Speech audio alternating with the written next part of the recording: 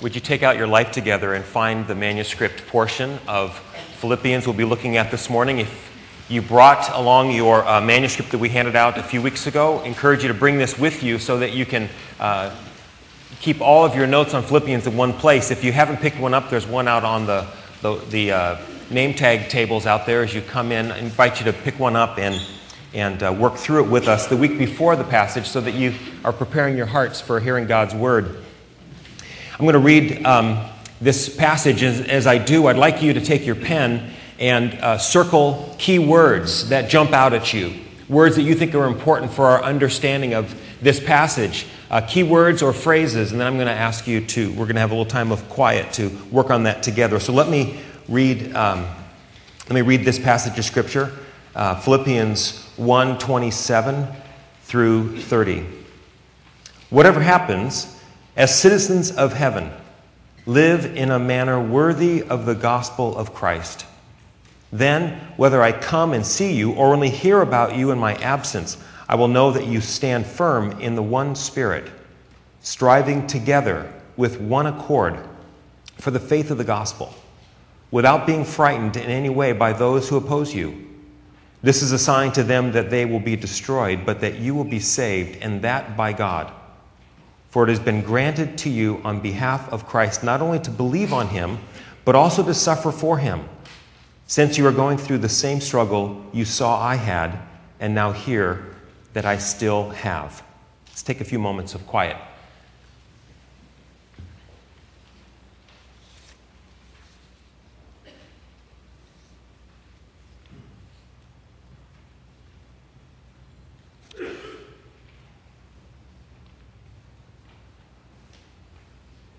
Okay, let's take a moment to hear back from you. Why don't you raise your hand? What is a key word or phrase that you see in the passage? Just raise your hand. Good. Citizen. Good. Standing firm.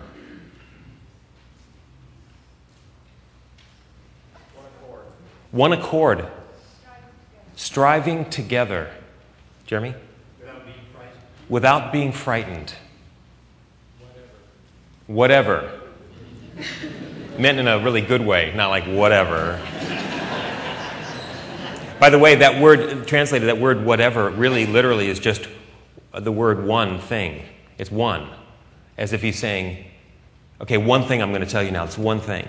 So whatever. Okay, what else? Yeah. Worthy. Pardon? By God. Okay. Believe on him. A sign. A signal, a demonstration, a sign.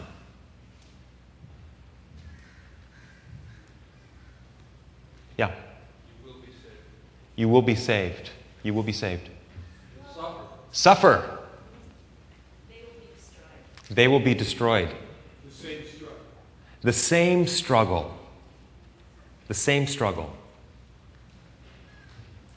All right, this is our observation together, and maybe you've already done that this week as you've worked through this manuscript. Now let me share with you some of my thoughts about this passage, building on some of these key words and phrases. Paul begins this by saying, whatever happens, and he's referring back to the passage we looked at last week, where we looked at facing adversity. And Paul identifies three obstacles that to God are not obstacles as much as opportunities to advance the gospel. So one is that he's in chains, the obstacle of chains. And he says that this obstacle of the Roman Empire, that he's in chains, actually has served to advance the gospel. And then secondly, he talks about the obstacle of those who are preaching the gospel while he's in prison out of envy or selfish ambition. And yet he says no matter what, Christ is proclaimed. That's not an obstacle. And then he talks about the obstacle of death. And Paul says that whether he lives or dies, his life will bring glory to God. And so he ends the last section in 25 and 26 saying to them, whatever happens to me, whether I live or die, whether I come to see you or I'm not able to. And he says, so whatever happens to me or whatever happens to you. This is an important message that he wants to give to the Philippians, and the key verb in this passage is to stand firm. It's the point of his gospel, the point of his letter to them. In 26, he says that I will continue with all of you for your progress and joy in the faith. His desire here as partners with the church in Philippi is that they continue in their living out the gospel, that they stand firm, because he knows their situation. And their situation means that they may not stand firm, and they need to be intentional. This is a friendship letter. He doesn't go into great theology as he does in the letter to the Romans. This is a friendship letter where in the last passage he shared with them his concerns, the things that are happening in his life. He's in chains, and now he's going to talk about their concerns and give them an encouragement to stand firm. So whatever the obstacles, whatever the adversity, whatever happens to Paul, he wants them to stand firm. And he wants them to stand firm as citizens of heaven. This is an important phrase altogether, citizens of heaven. He calls them to be citizens of heaven because they knew that living in Philippi, they were citizens of Rome. Philippi was a great city, first founded by Philip of Macedonia, Alexander the Great's father.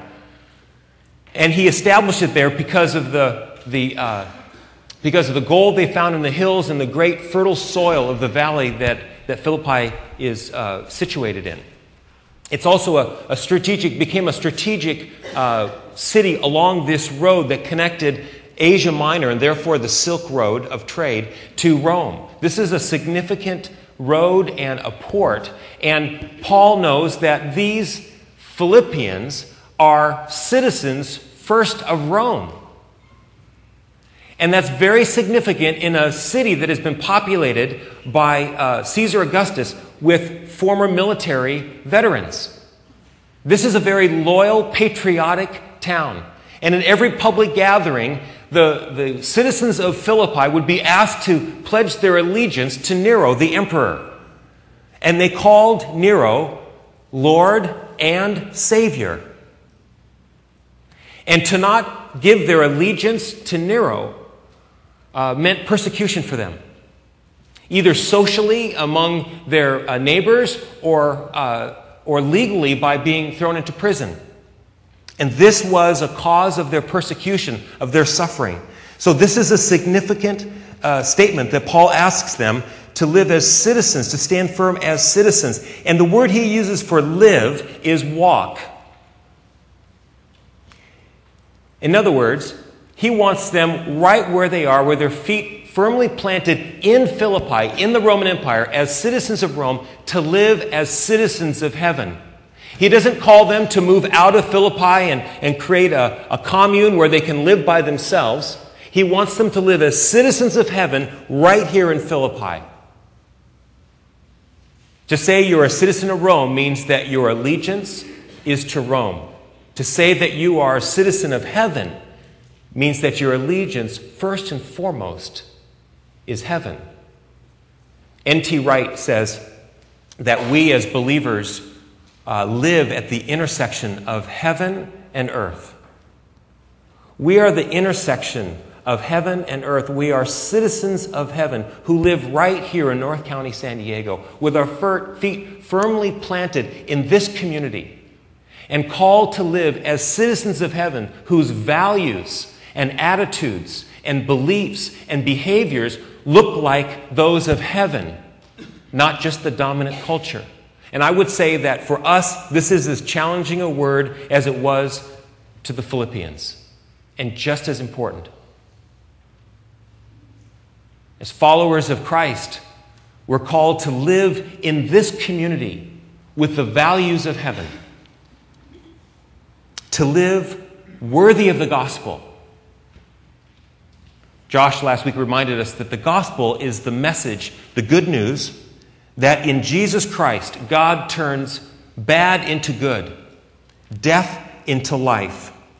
And so Paul then shares with them what it will look like for them to live worthy of the gospel. And we skip down to verse 29 and 30. He says, "For it's been granted to you on behalf of Christ, not only to believe on him, but also to suffer for him. To live as citizens of heaven, worthy of the gospel, means not only to believe on him, but also to suffer for him. This is a very important message from Paul to the church in Philippi. I shared with you that almost a month now ago, Amy and I had the opportunity to do really a once-in-a-lifetime trip to Turkey and Greece. And I shared with you that when the signs were here, talking about Acts chapter 16, where Paul received his vision, sitting in Troas, because God had blocked the way for him to go deeper into Asia Minor, to go east into Asia Minor. Here he is stuck in Troas, which is the port city that would take someone from Turkey across the Aegean Sea to Europe.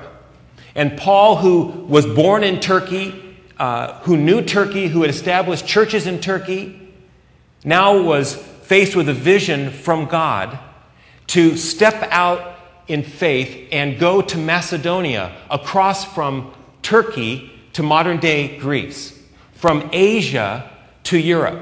No one had done it before. Paul had never done it before. He had never taken the good news. He'd never taken the message to Macedonia. It had never gone to Europe before.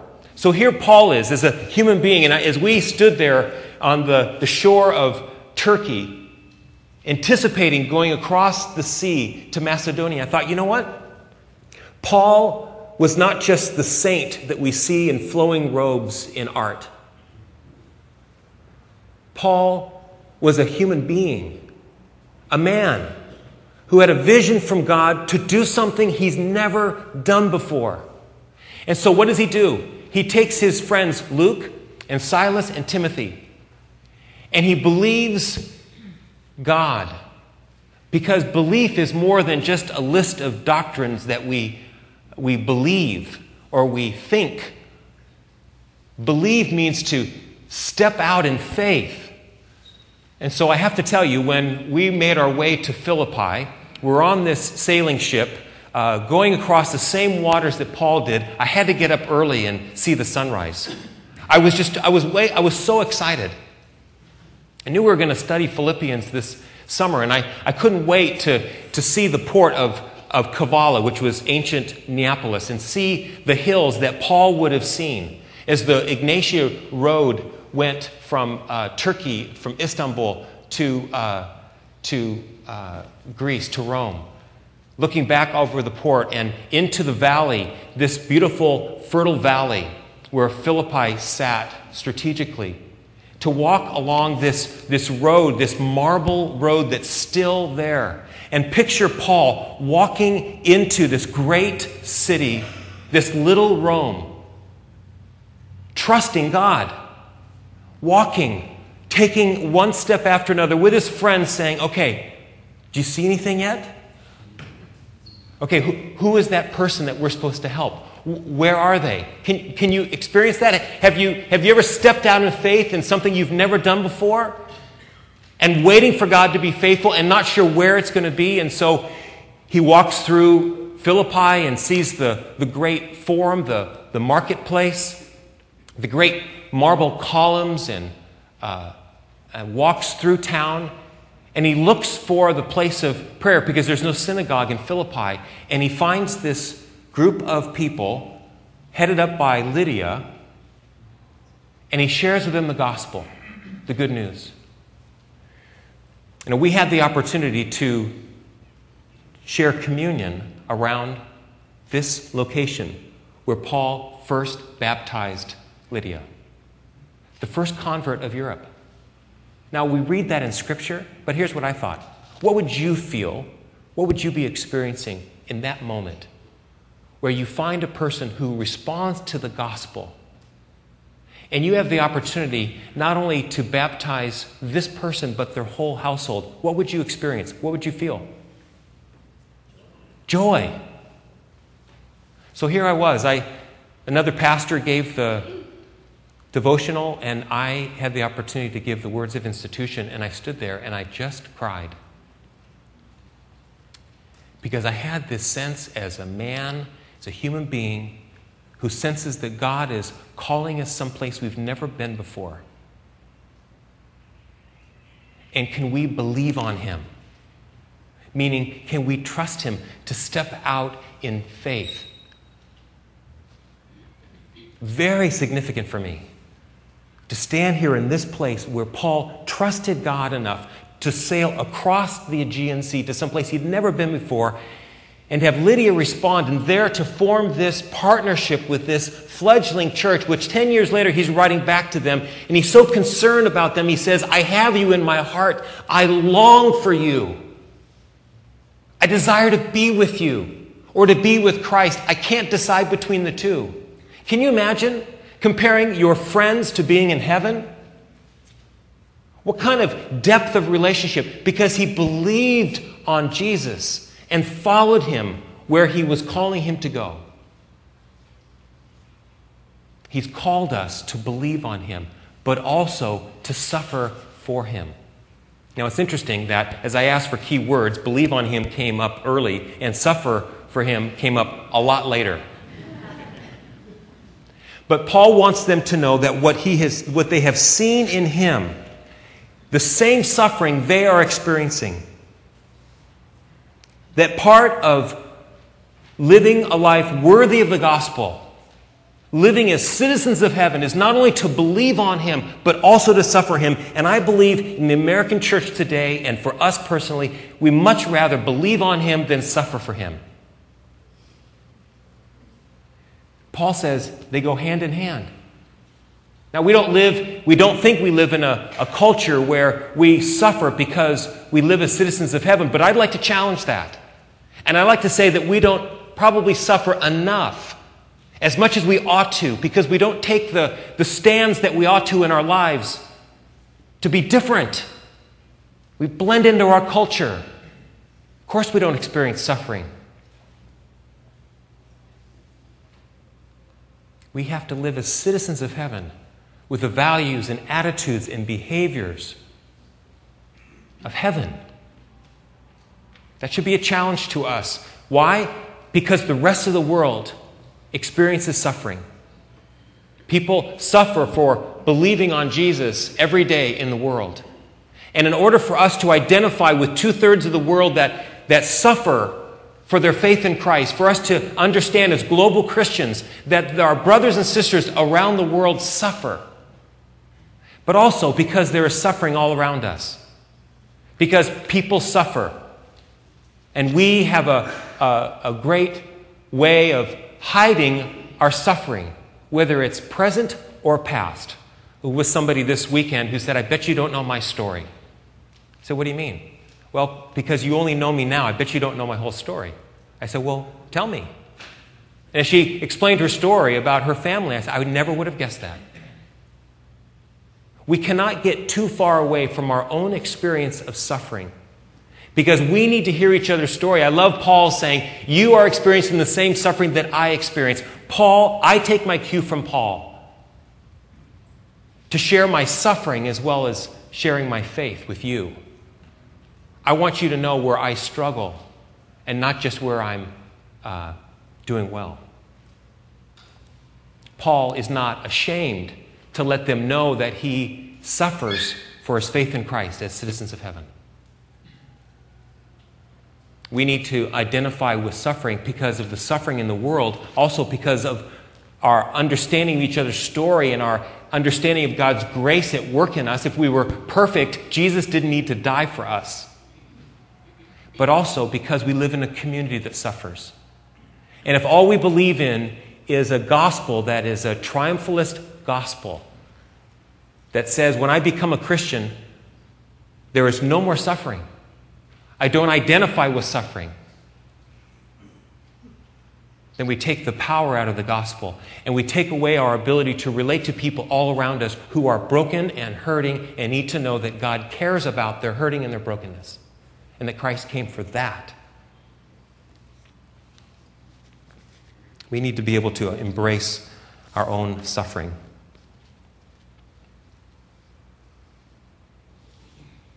Last phrase here I'd like to take a look at.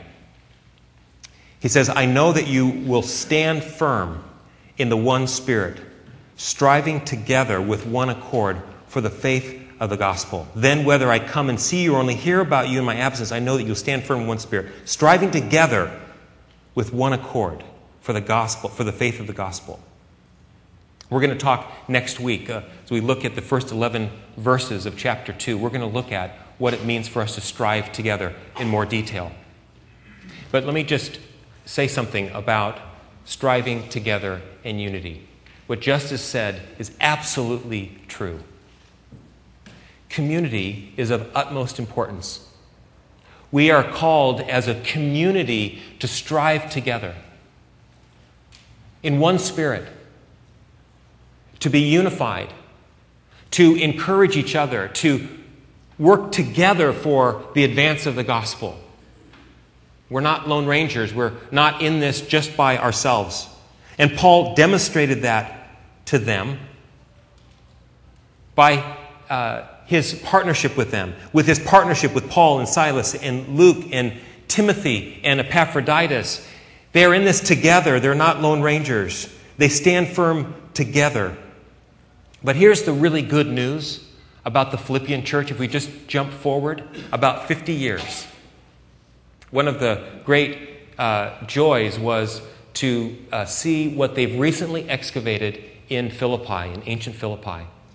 And that is the mosaic floor of a 2nd century church. Now, Paul was writing to the Philippians sometime in the 60s, right? He had visited them about 49 A.D. He was writing to them about the 60s. Sometime in the 2nd century, a church was established in Philippi, a building.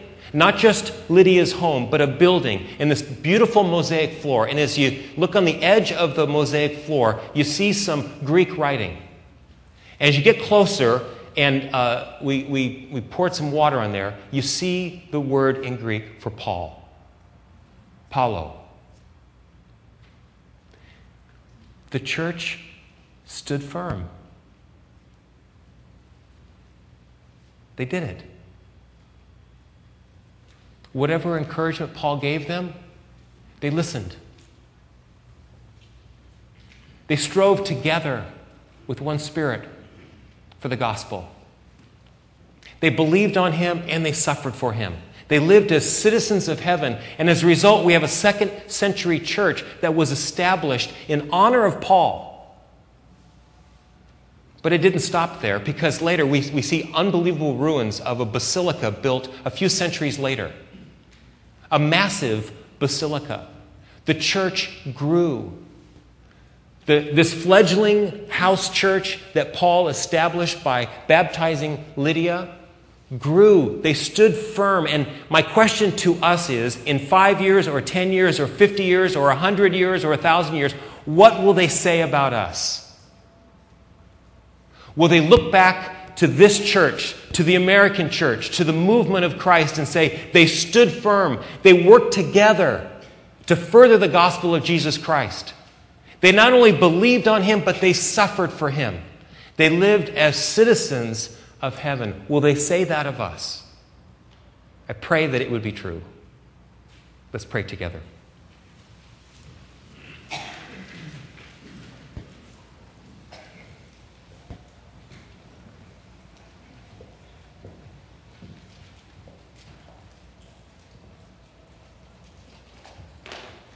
God, I thank you for your Holy Spirit who speaks to our hearts, even in this moment, as we've circled words that have leapt off the page to us. And I believe, God, that they leap off the page for each of us for a reason. And perhaps, God, you're speaking something to us about your word and how you'd want to apply it in our lives.